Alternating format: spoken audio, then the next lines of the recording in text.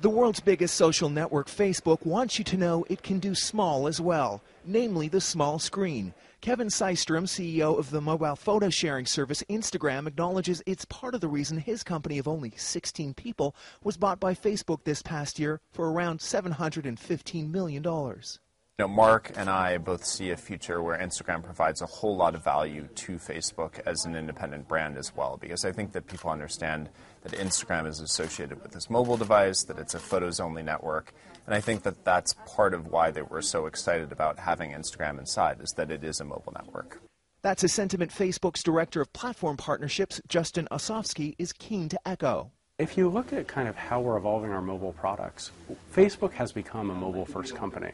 Facebook recently announced it planned to combine user data with Instagram, eventually bowing to public pressure to hold a vote on the proposed changes. An Austrian student group says it plans to take Facebook to court to try to get it to do more to protect the privacy of users. It's really important that people trust their experience on Facebook. That's the cornerstone of what we do. And so the changes that we're making are consistent with those principles.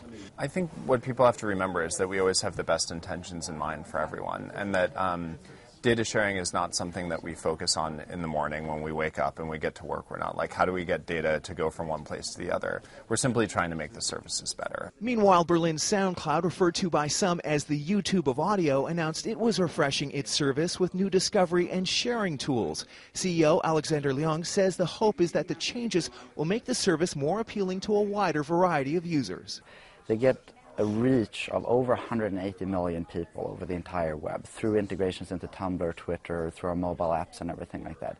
And it's 8% of the internet population, so next is a major step towards getting from 8% to a whole lot more. The trick, as always, is to build the platforms and services to keep users engaged so they don't move on to the next new thing.